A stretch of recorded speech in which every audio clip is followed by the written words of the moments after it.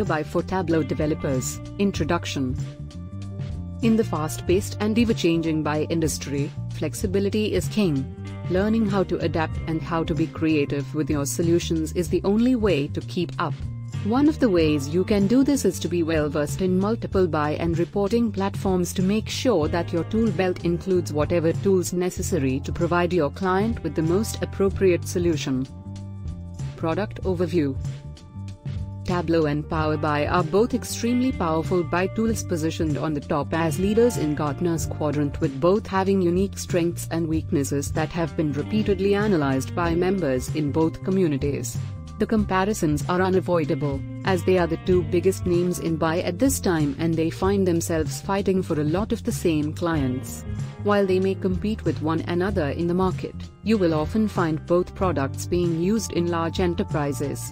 There are a lot of reasons for this, but one of them is that they both have use cases that fit one product more than the other.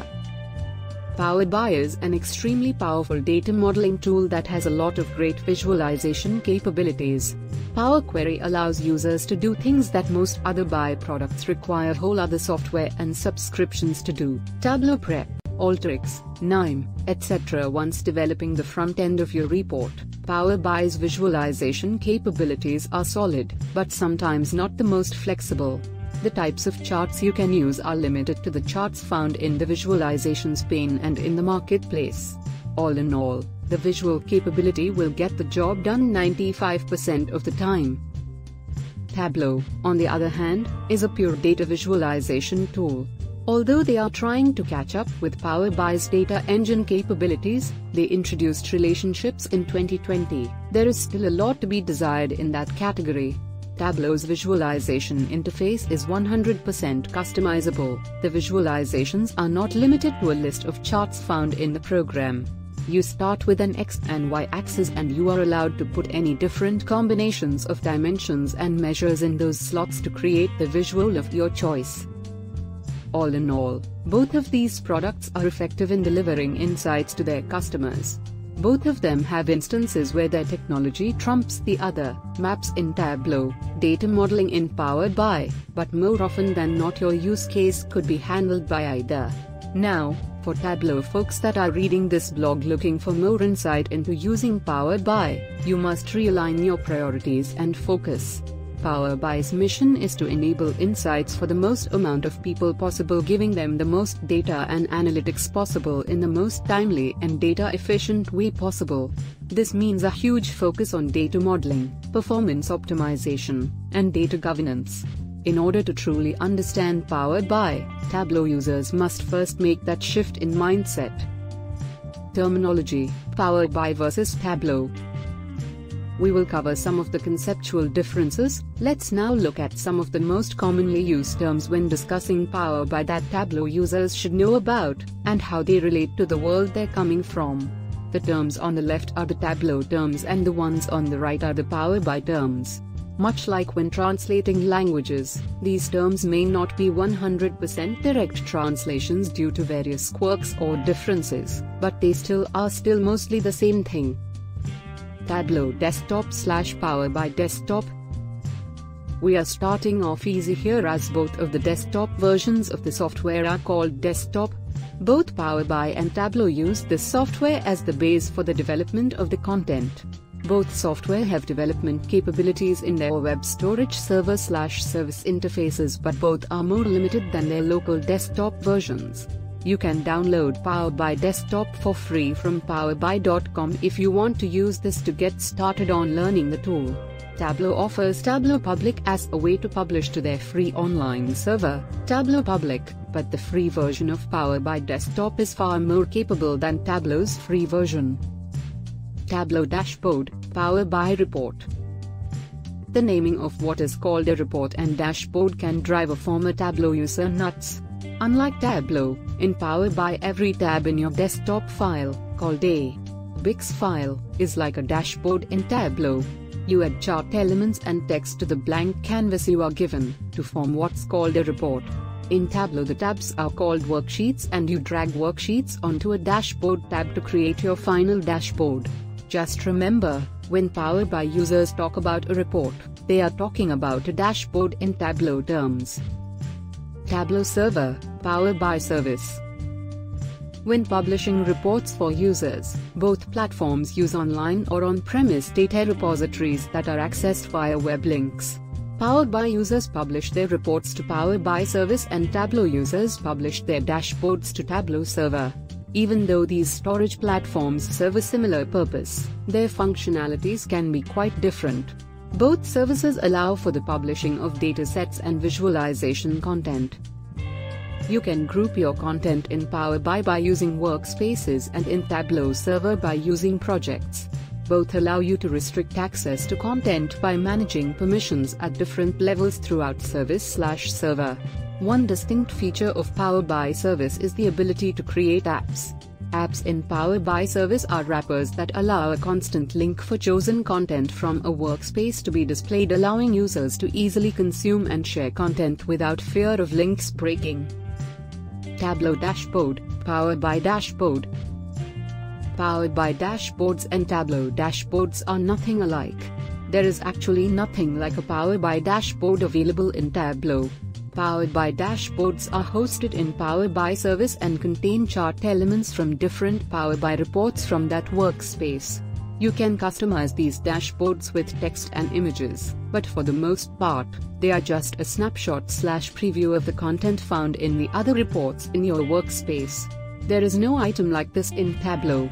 But to give a comfort, Tableau's dashboards consist upon variety of sheets coming from single published project. Furthermore, project shall contain metrics, which is an introductory feature by Tableau to complete cross-functional reporting in Tableau. Tableau Prep, Power Query. Tableau users will understand Power Query if you imagine Tableau Prep being available as an app within Tableau Desktop. Power Query is an extremely powerful data transformation tool found within Power BI. It allows you to perform any number of data restructuring functions that are then loaded into your data model for you to develop with. Think of Tableau Prep, but with far greater capabilities such as custom functions, parameters, and web scraping features. Power Query uses a different syntax for formulas, called M, than the front end of Power BI does, called DAX. So learning Power Query can almost be seen as learning an entire other program. Its functionality is so large, it might take a while to learn how to fully leverage it, unlike the fairly straightforward and easy to use Tableau Prep. Tableau Syntax, Power BI DAX. Once your data has been imported in whatever form it may be, you will need a way to manipulate the data to create the KPIs or metrics that are needed for your report/dashboard. The Tableau syntax is more of a free-form coding syntax than it is anything else. In Power BI, this language to create new measures or columns is called DAX, and it presents some syntax similarities to Excel formulas. Given the Microsoft connection, people who are used to working with Excel may find using DAX to be fairly similar. Tableau Load, Power BI Calculate. One of the most common questions I hear from Tableau developers interested in learning Power BI is, how do I do level of detail (LOD) calculations in Power BI? This is certainly a good question that doesn't have a straightforward answer per se. Tableau developers rely heavily on loads because of the flat file structure that their data has had to be in, until recently, so this question is only natural. Power BI can take care of a lot of the aggregation calculations simply by modeling the data correctly. However, when this does not fit all the needs, the calculate function in Power BI is the closest thing. This calculate function allows you to calculate aggregations of different measures within different levels of filter context to get the level of aggregation that you desire. Some of the DAX functions you need to use to create the filter context are all selected, and I'll accept. TableauPublic.com, Power BI Galleries. For a lot of Tableau users, Tableau Public is a huge part of their learning and involvement in the broader Tableau community. It's an online gallery where folks can share and favorite visualizations published by their favorite authors. Power BI Galleries within the broader Microsoft Power BI communities is similar, but it also includes the Power BI forums. Although the concept is very close, Tableau Public does offer a lot of nice features not found in the Power BI data stories, such as being able to search for specific authors. Similarly to the way that you're able to share work publicly by posting a Tableau visualization to Tableau Public, you are able to publish to web with Power BI. Publish to web allows you to publish a BIX file to your personal workspace using any kind of data source, and then create a link that you can embed anywhere on the web. Even though the data stories gallery may leave much to be desired, the Publish to Web feature is an extremely cool feature. Similarly to the way that you're able to share work publicly by posting a Tableau visualization to Tableau Public, you are able to publish to web with Power BI.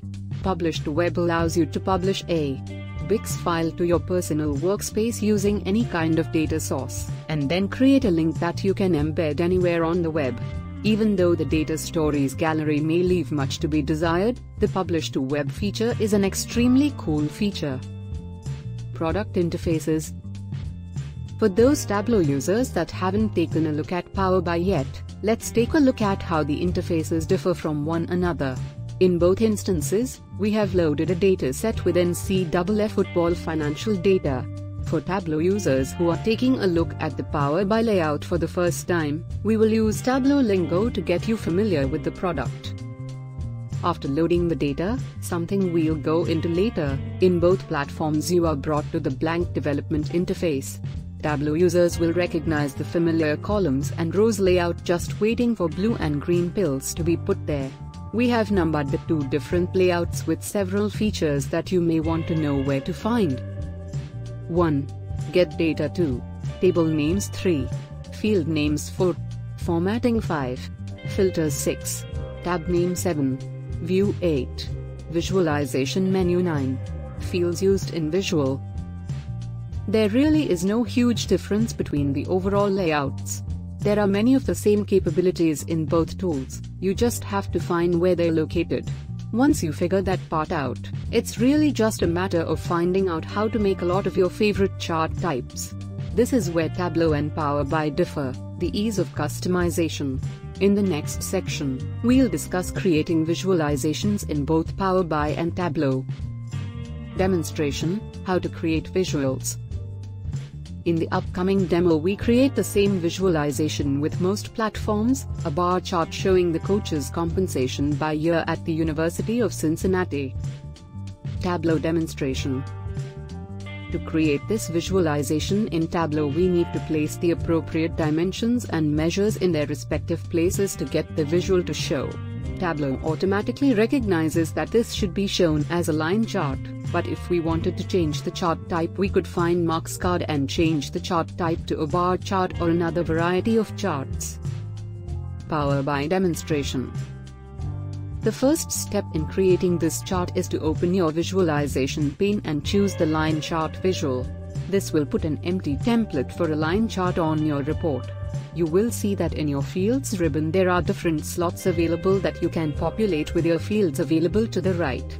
We drag the years to the axis field, coach's compensation to values, and then school to legend. As you can see, both platforms can create some really cool looking visuals with some differences in how to get there. Hopefully, this quick intro has helped some of the folks seeing Power BI for the first time understand how to create a visual. Conclusion and learning. There are so many features that as a Tableau user you will absolutely love in Power BI. Give it a chance. Is it different? Absolutely. Hopefully, this video has given you a taste of what you can expect using Microsoft Power BI and how some of the functionalities are similar. Don't forget to subscribe our channel for more content, news on analytics and business intelligence.